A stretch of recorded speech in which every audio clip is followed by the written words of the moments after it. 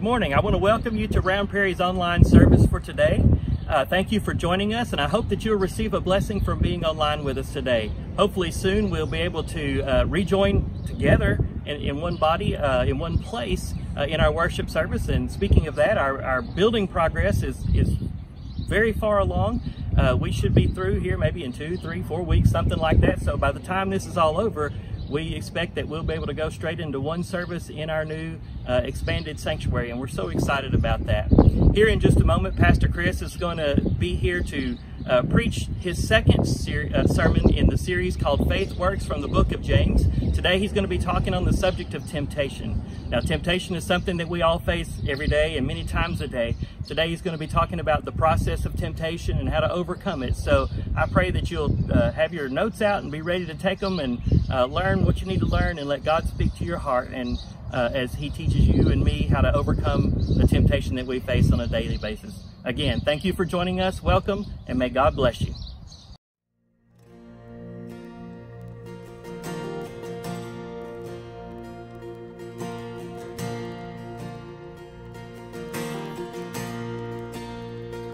Lord, I come, I confess, bowing here, I find my rest, and without you, I fall apart.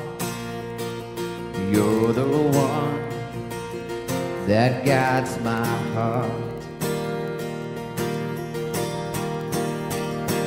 Lord, I need you, oh, I need you. Every hour I need you. My one defense, my righteousness. Oh God, how I need you. Where sin runs deep, your grace is more. Where grace is found is where you are, and where you are, Lord, I am free. Holiness is Christ in me. Yeah. Lord, I need you. Oh, I need you. Every hour I need you. My one defense, my righteousness. Oh God, how I need you. So teach my song to rise to you when temptation comes my way, and when I cannot stand, I'll fall on you. Jesus, you're my hope and stay. Lord, I need you. Oh, I need you. Every hour I need you. My one defense, my righteousness. Oh God, how I need you. You're my one defense, my righteousness. Oh God, how I need you.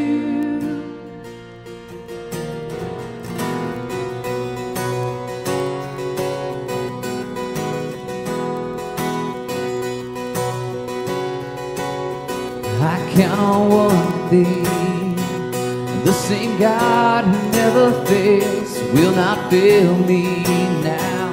You won't fail me now in the waiting. The same God who's never late is working all things out. You're working all things out. Yes, I will lift you high in the lowest valley. Yes, I will bless your name. Yes, I will sing for joy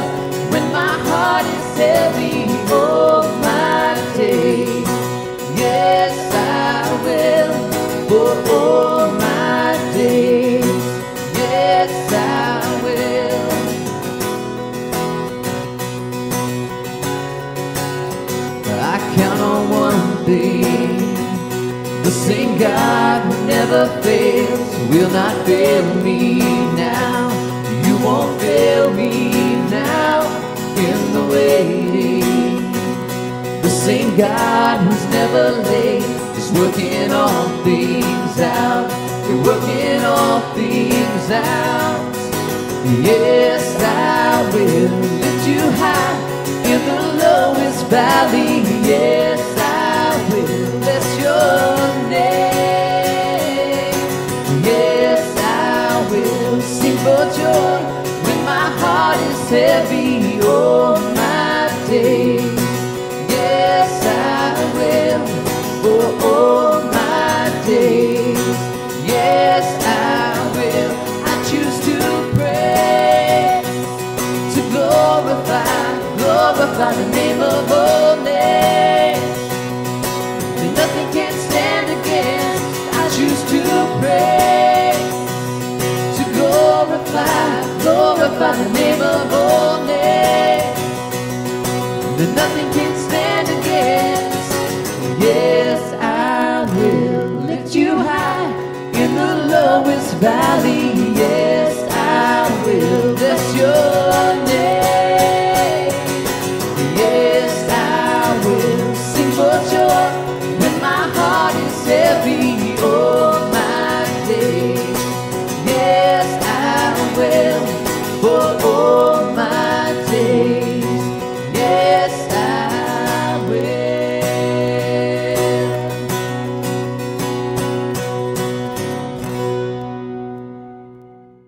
Well, hey, good morning, everybody. I want to say welcome to Round Prairie Baptist Church, and thank you so much for choosing to come online and to worship with us today. I'm so excited about today.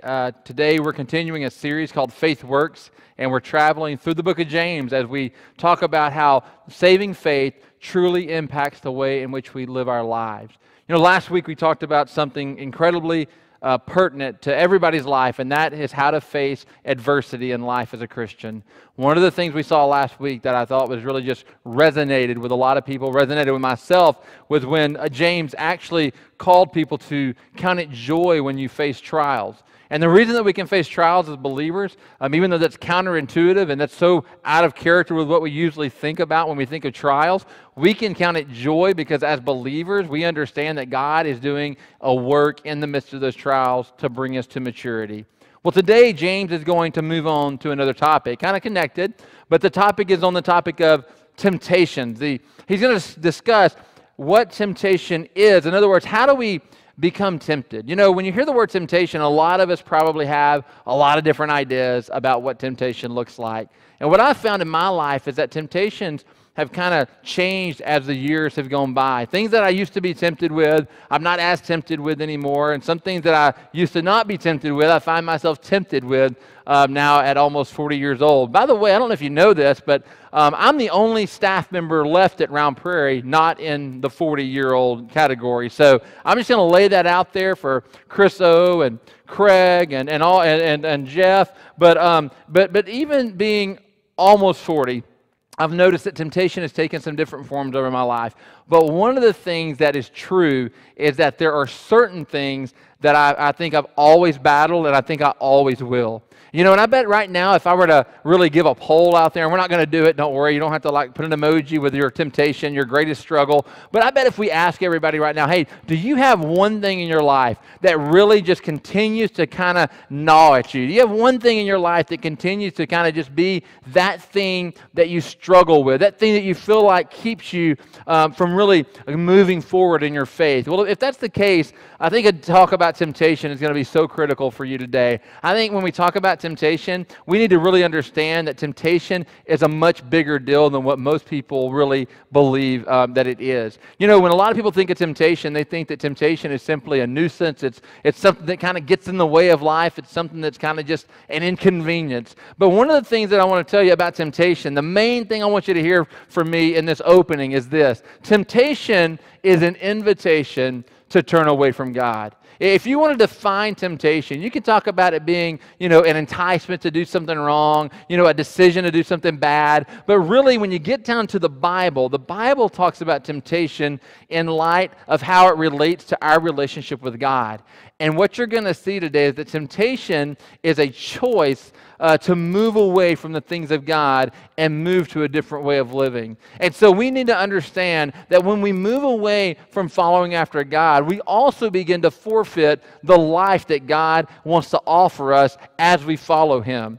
In John chapter 10, Jesus is speaking, and He says this to a group. He says that there's a thief that comes to steal, kill, and destroy, but that's Christ. He says, I've come to give you life and give it abundantly.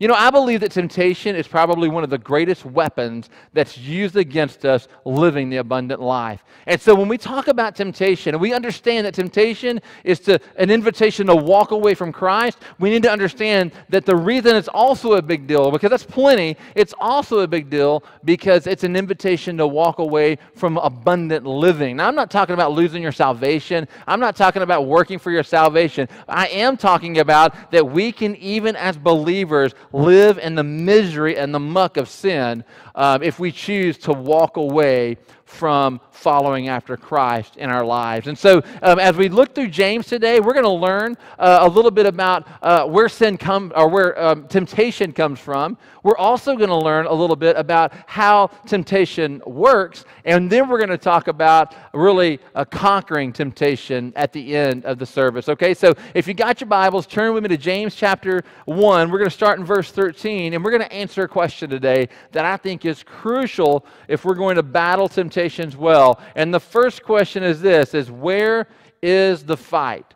You can't fight something if you don't know where it's located. You can't fight an enemy if you don't know where the enemy really is located. And so James is going to tell us right now where temptation really starts. Look with me at verse 13. He says this, he says, when tempted, no one should say, God is tempting me. For God cannot be tempted by evil, nor does He tempt anyone. But each person is tempted when they're dragged away by their own evil desire and enticed. I want you to stop right there. James is saying this. Look, when you find yourself enticed to do something wrong, when you find yourself in a situation where you have a choice to either be obedient to the things of God and what He's taught in His Word, or to take a detour and do life a different way, James is saying, I want you to understand, don't you dare, it's a command, it's emphatic. He's saying, don't you dare charge God that He is somehow to blame for your temptation. He says God is so holy, He's not even tempted by evil. God doesn't have any predisposition in Him that makes Him crave something that He needs, that He doesn't have. God is holy, He's separate. And so James is saying God cannot be tempted by evil. And I think because of that, God wants to give us kind of a good deal too. So God says, you know what? I'm not going to tempt you with evil either. I can't be tempted with it. And guess what? I'm not going to tempt you. And so James says, if you're tempted, it doesn't start with God. He's not to blame. Well, most of us would say, well, I think temptation then, it must start with Satan, right? The devil, he's the one that came to steal, kill, and destroy. He must be the one that's responsible for all the temptation. And temptation must have to come from like hell and come up to earth and catch me here, and now I've got to make a decision on something out there. Well, James says that's actually not true either. Look back at verse 14. He says, each person is tempted when they are dragged away by their own evil desire. James says the problem with temptation is this. It starts on the inside. Temptation is actually an inside job, you could say. In other words, temptation is not something that we have to deal with, when the boogeyman comes in or when Satan comes in or because God's done something. He says temptation really starts because you and I and the people in this particular passage, we have our own evil desires, and that is the foothold that Satan needs to exploit us to cause havoc in our lives. You see, James is alluding to something that we know in theology that comes all the way back from Genesis chapter 3. If you remember, when Adam and Eve sinned in the garden, a curse came on the world. And because of that curse, death and destruction and decay followed. And sin came on every generation afterwards. And because of that, now we are born in sin. David even says, in sin did my mother conceive me. What he was saying is, look, I'm sinful because I am born. I'm corrupt from birth. And that's not a popular thing. Nobody wants to hear that, you know. I think one of the most tragic things that modern psychology has probably propagated on the world is that we are basically good people, and given the right opportunities, we'll basically do good things. Because I don't think my experience bears that out very well. I believe that the Bible teaches that because of sin, we are corrupt. And because of our corruption, we have some natural things in our flesh that we crave that are not things of God. And so that's what James is alluding to. Now you might say, well, Chris, I'm a Christian. I mean, I'm not still corrupt. Well, look, you have the Spirit of God now, but you still have to carry around the old flesh that you were born with. And as long as we are walking this earth, we're going to have a battle between walking in the Spirit or feeding the flesh. And so James says, you know why you're tempted? It's really not about Satan starting the fight. It's about you having an internal issue and a desire that's kind of corrupt. And because of that, Satan can now get a foothold and bait you away from God. He says that's where temptation comes from. It comes from inside ourselves. Now you can say, well, man, that's not very good news. Well, it's not good news, but it's great to know if you're going to battle temptation. Well, you say, well, how? How does that help me fight temptation? Well, I'll tell you how it helps you fight temptation. The biggest way is if you know where the battle is, then you can take the fight right where the enemy lives. And so if I know that I already have a tendency to lean toward things I shouldn't lean to, then I know to be super cautious around those things. Look back at what James says. He says, you're drawn away, he said, by your own evil desire.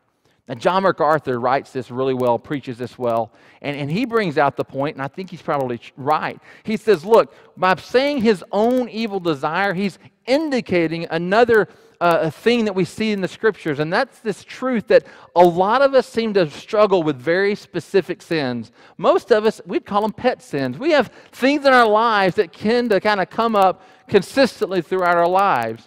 You know, when I started out, I said, you know, my temptations have changed over the years different ways, but there are some things, one or two very specific things that I think are those evil inclinations that are part of my flesh. They're part of my makeup. And I don't know if that sounds fair to you, but I do think it sounds real to you. Because I bet right now, if we were to poll everyone listening and we were to say, hey, do you have one thing? Do you have one thing that you would have to say, you know, I keep revisiting that one sin. I keep struggling with that one thing. Some of you, it might be greed. You might say, you know, I'm not so bad in these other areas, but man, I love money. And no matter what I do, I just can't seem to get away from craving it. And I find myself working too much. I find myself, you know, doing kind of, kind of unscrupulous business deals. I do everything I can because I really love money. Some people, it might be food. You're just like, look, I love food, but not like other people love food. I am addicted to it. And you have a problem there, and you just really struggle there. Some people, it may be sexual sin. It may be that you struggle with pornography or something like that. And it's just continually kind of in your life. Lust is always nagging kind of at your heels. Some people, it may be gossip. For some people, it could be materialism. It could be anger. It could be alcoholism. It could be, drug addiction. It could be anything. But I want you to know that if you need to fight that, you need to fight it where it really begins, and that is internally. And what that means is if I know that I have a predisposition to kind of lean this way, then I need to put some distance between me and that particular thing. In other words, right now, guys, I don't have to put a lot of distance between me and cabbage. I don't like cabbage that much. I mean, it's okay, but I don't really struggle with an overconsumption of cabbage. So guess what? I can keep cabbage all throughout my house, and I'm never going to overconsume it. But there are things like zebra cakes and fudge rounds and Twinkies that I have to keep in moderation about my house, because I know that I'm not prepared to fight the fight of saying no every time I'm close to them. Because you see, proximity will equal destruction if it's something that you tend to lean into in your sin. And that's what James is saying. He's saying, look, you need to understand, it comes from your own evil desire. And if you know that, then you can begin to put margin in your life between you and those areas. What that might look like if you're out there and you struggle with something. Maybe you're struggling with what you're watching on TV, or maybe you struggle with what you see on the internet. For some of you like that, it might be that you need to put a filter on your internet. You might need to get rid of the internet altogether. I know that's radical, but that's what we're talking about. We're talking about radically amputating the things in our lives that keep us from living the lives God's called us to. Because temptation is going to take root somewhere. This is about eliminating it ever taking root to begin with. You see, Satan's got to have something to exploit. He's like a virus. He can't live on his own. He has to have a willing host. And when we find ourselves headlong into sin, we can't blame him. It comes because we willingly let him have a foothold. And so if it's food, then maybe that changes the way you shop. If it's alcoholism and there's a certain bar that you pass every day, or a certain gas station where you get all your alcohol, maybe it's that you need to go a whole different way home. But I want you to start thinking, if I'm going to battle temptation, then I need to make sure that I set myself up for the most success. And that's going to mean distancing myself from access to the things that I struggle with the most. That makes sense, doesn't it? I mean, it really makes sense. And so James says it starts within. But here's what he also says. He says there's a process that starts once our evil desire is really recognized. And so he said, here's the process. Each person is tempted when they're dragged away by their own evil desire and enticed. The word dragged away is a hunting term, and the word enticed is a fishing term. The word dragged away is the idea of a hunter preparing to draw out the game from the woods. And y'all know what this looks like. I mean, we're in Fairfield, Texas here. You know, everybody just about hunts around here. And one of the things I've noticed is you put your deer feeders out, you bait, you're trying to get the deer to come out so that you have an easier, cleaner shot to get them. If you're fishing, that's what this entice means. He's saying it's like you bait something, and what happens is Satan is a part of this process, and what he does is he takes that one thing that he knows about you that you're prone to, and he wraps up a special bait just for you. And he begins to fish, and he begins to hunt, and he begins to look for an opportunity to steal, kill, and destroy. That's how it works. And so once you get to this point, you're not really in the avoidance anymore. You're being tempted now. Now it's a part of your day. It's not something you can distance yourself from. It's a part of right now. And he says, so what happens is you're baited. You're being enticed. You're being drawn to it because it looks really good. And I want to just make sure you understand that. One of the things I think churches have done a really poor job on is really being honest with people and not telling people that, you know what, the truth is that the bait looks really good. I think so many teenagers, they drift from church because they're told that all these things are bad and bad for you, and they're not good, and they don't feel good, and they don't seem good. But then they go out and they experiment, and they find out that we lied. The bait does look good. It does. It feels good. It seems good in the moment. And so that's how bait works. Bait wouldn't work if it was not good looking on the front end. And so he baits us, and he says, but then something else happens. After the desire has conceived, it gives birth to sin. So he says, look, there's another piece of this process. You have the sin nature, you have the evil desire, and then you have on top of that a bait, and now you have step 3. There's this conception that happens. It's a conceiving, and it happens between the bait and the actual sin. He says there's this process of conception.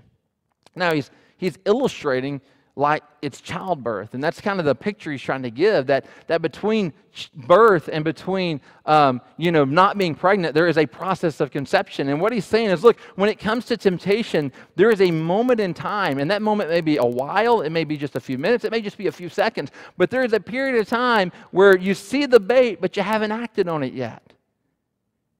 And you're kind of mulling it over. You're kind of thinking about it. You're kind of weighing it out. You're wanting the pros and the cons. Is it really worth it? And that's where that really crisis of conscience comes from. And he says there's that period of time called conceiving. It makes me think of when I went to North Carolina last year. I went fishing at a trout farm. And if you ever want to feel like a pro angler, go to a trout farm. But we took the kids out there, and one of the things I noticed as we were fishing is the water was just really, really clear in those mountains. And as the kids would fish and they would throw their hooks out in the water, I would see all these trout kind of come close to the bait, but then they would just stop. And then they would stop and they would just kind of stare at the bait for a little while. And some of them would finally swim away, but there was always one who took the bait. Now, I began to think, what are they thinking? Now, I'm going to be honest, I'm not a fishologist. I think that's what a fish expert would be called. I'm not one of those, okay? So I'm not a fishologist, but one thing I think was probably going on is I can just imagine kind of the dialogue, the kind of unspoken dialogue maybe between the husband fish and the wife fish. I'm just kind of imagining that. And I can imagine him go, Betty, look at that. That's a worm. And Betty's like, yeah, that is a worm, but I don't know about that worm. And he looks at it and he goes, but that worm looks good. And I think I might eat that worm. And he's thinking about it, and he's looking at it, and he's contemplating whether or not that worm is safe. And the one that takes the bait has believed that the bait is not deadly. And every fish that I ate as a result of that trip believed the lie that the bait was safe. And you see, that's what's going on with temptation. We go from watching the bait to convincing ourselves that the bait is okay. And that's what temptation does. It takes us through a progression of steps. And after we convince ourselves in our mind and our heart that it's okay, we act upon it. Or even if we don't say it's okay, we might say it's not going to be that bad. The consequences aren't going to be as extreme. It's not going to be that big a deal. And so we begin to kind of rationalize away why we should have it. And so we take the bait, and then that is the sin. He says once the desire has conceived, it gives birth to sin. And when it's full grown, it gives birth to death. You see, to battle temptation, we need to make sure that we understand the cost. I don't even know if I said that at the first one, but I want to make sure I clear that up because, preaching to a camera, I forget what I've said sometimes. The first point was this: to battle temptations, we have to see ourselves correctly. In other words, we can't trust ourselves to always do the right thing, so we put margin in our lives. That makes sense? But the second part, he's saying this: to battle temptation, we need to understand the cost. You see, James is trying to spell out the cost to the people listening because he knows how easy it is to convince ourselves that the cost is really not that high. And he says, I want you to understand something about temptation. No matter how good the bait looks, no matter how much you want it, the cost leads to death.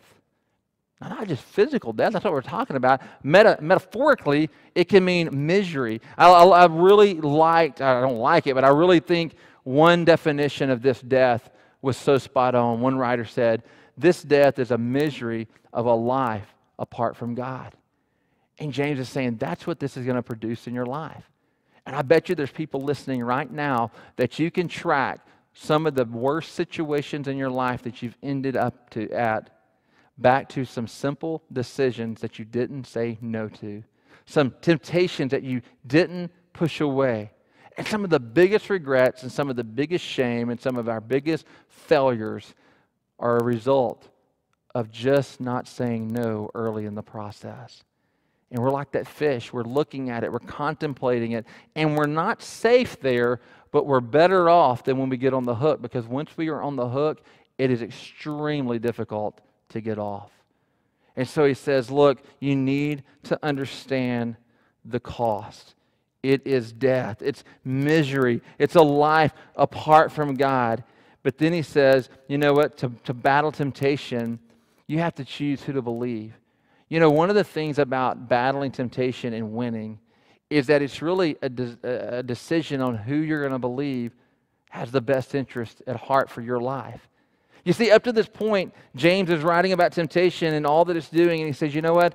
The temptation is going to tell us so many lies. And I don't know if that's true for you, but it's been true for me that when I struggled the most with temptation, I began to believe things that weren't true. I began to believe that, you know what? I'm different than everybody else who's going down this road. It's not going to burn me. I began to believe I'm not as far gone as this person, so it's not going to be as rough for me. I began to think, you know what? I'm a little more spiritual. I can probably handle it. I even have bought into the idea that because I'm a preacher, I kind of deserve a little bit of that. I've lived a clean life. I get a little of this now. And I've even bought into that lie. And James is saying, you need to make sure that you understand who has your best interest at heart. And so in verse, where are we at? In verse 16 through 18, he says this. He says, don't be deceived, my dear brothers and sisters. In other words, don't believe the lies you're hearing. Don't believe that God's behind your demise. Don't believe that God wants you to run away some other direction. He says this, he says, every good and perfect gift is from above,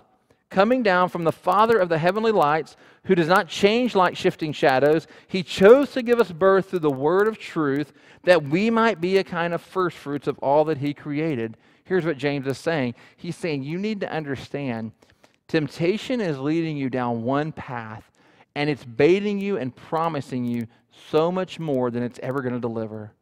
Temptation is going to promise you pleasure, but in the end, it's going to bring you pain. I want you to know something. God is offering to give you life, because every good gift, every perfect gift, it comes from God. And so you can't get the good and perfect gifts from the world. You can't get good and perfect gifts from the devil. You can't get good and perfect gifts from all these people. You can only get those from walking with God. And he says, I want you to know, God is a giver of those kind of good gifts. We learned last week that he liberally gives those kind of gifts. God is a good gift giver. And he is wanting to give us an abundant life. But he says, don't be deceived. Don't believe the lie that this is not going to rob you of that life.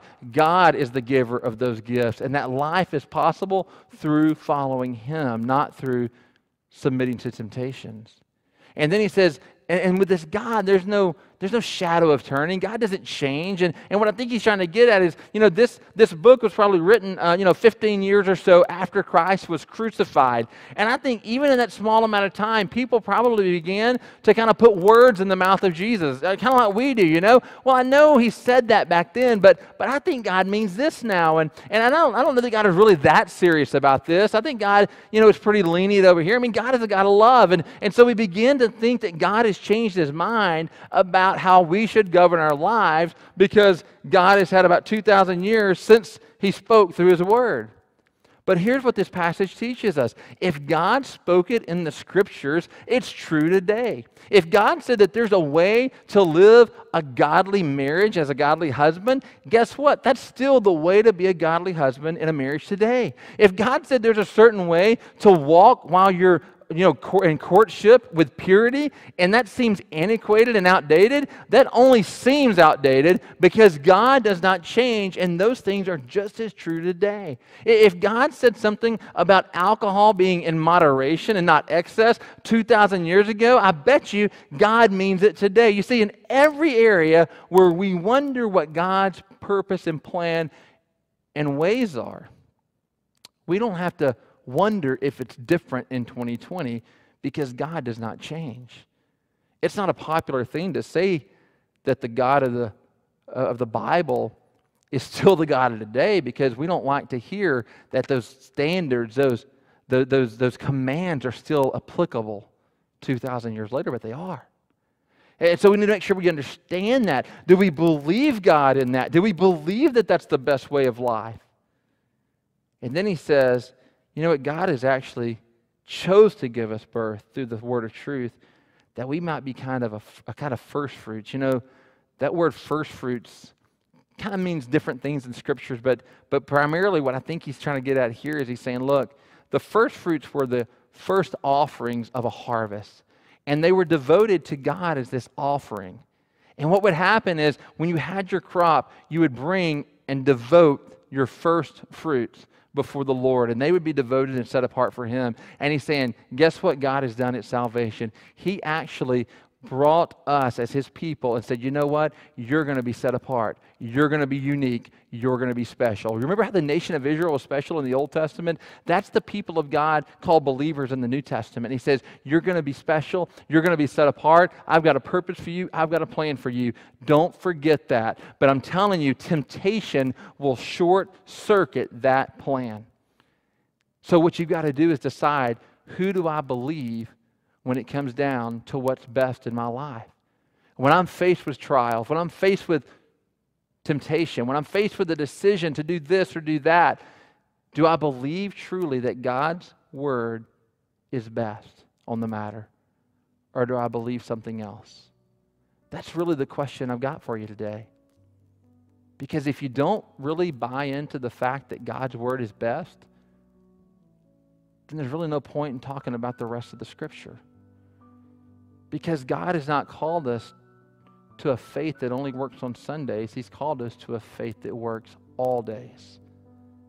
And so today, as we kind of wrap this up, I want to give you three, things I would love for you to take away from today's sermon. Number one is this. If you take something away, I want you to take this idea away.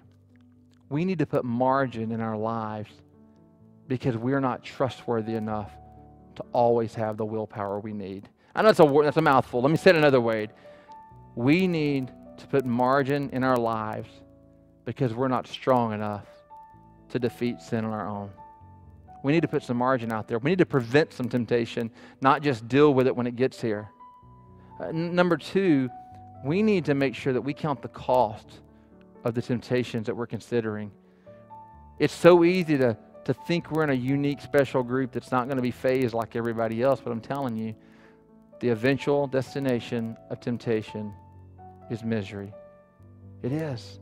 And I bet you we could have a testimony service right now and bring person after person after person that would tell everyone listening, I know what that's like. I've lived like that. I've lived apart from God. I've lived for myself. I live believing the world, and it led me down a miserable path. I've been there. I have. I've been there. I've walked my own path away from God, even as a believer, and it was the most miserable time of my life. So to make sure you understand that there's a cost, count that cost. But finally, the last takeaway I really want you to take today is this. To battle temptation, you have to choose who you're going to believe has your best interest at heart. Is it God? Or is it some person who wants to entice you to do something? Or is it Satan who wants to entice you to do something? Is it culture that wants to entice you to do something? Or does the God of the universe who sent His Son to die for you have your best interest at heart? That's the takeaway I really want you to take and apply to your life today. I do wonder how many of us might be living lives completely foreign to what God is calling us to. And we don't even know what it's like to live an abundant life because we've never really lived an abundant life. And we don't even know what we're missing. When I see Jesus talk about, I've come to give you life and give it abundantly, I look at that and go, man, does that describe my life? Does that describe your life? Does it describe is that how you would describe your life to people around you? Man, I live an abundant life because of Jesus Christ. I think the truth is there's a lot of us that we've lived so long a mediocre life. I don't mean to be mean, but I think there's a lot of mediocrity, and we lived that life so long that we don't even know what we're missing. One of my favorite kind of videos to watch on the internet, I love to watch, different kind of videos, but one of my favorite is when these little kids get their cochlear implants to hear, for the first time, or these people that are colorblind get those glasses that help them see color for the first time. And what I love about that is you can always see an expression that's just in awe because they didn't know what they were missing until they finally saw it for the first time. I believe there's some of us listening that temptation has whipped our tails. And God wants to give us a different life. But we're going to have to begin to battle temptation and believe that God's way is best. And when we get there, I imagine we will see like we've never seen before, and we will never want to go back to mediocre again. An abundant life is what Jesus has offered. Is that the life you're living? Is that the life we as a church live? Or do we live normal lives? I'm going to tell you, I don't want a normal life, because James tells me that I was chosen to be set apart. And there's nothing normal about that. Let's pray. Father, thank you so much for this opportunity. Thank you for the blessing of coming into this place and to preach your word. God, I thank you for everyone that's listening. And Father, I do pray right now that you would turn the hearts and the minds of all of us to you. God, if there's anyone in here that's struggling, God, I know, never mind, God, I know there's people that are struggling, that are listening, that maybe, God, temptation has just ran them ragged. And God, I hope that today they begin to see a way to battle, that they would see a way to take the fight to the enemy and stop being victims. And God, our prayer is that you would embolden us, you would give us strength, you would give us passion, you would give us courage and boldness to pursue you, God, to not be taken out by the darts and the arrows of the Satan, but God, to walk in faith. Father, help us to truly believe that your way is the best way. Forgive us where we haven't. Forgive us where we have fallen. Restore us, God, where we have sinned. And help us to walk with you. In Jesus' name I pray. Amen. Thank you guys so much for listening today. I do want to invite you back next week as we continue our series here in the book of James. I do hope that you were challenged. I hope that you were encouraged. And I hope that you were emboldened to walk the walk of faith that God has called us to this week. Like I said, I can't wait to see you guys next week. We'll continue to keep you updated on our building progress here at Round Prairie. I do hope that y'all have a great week. And if we can do anything, please send us an email, give us a call, send us a message on Facebook, and we'll do everything we can to get back with y'all as soon as possible. Y'all have a great week. Bye-bye.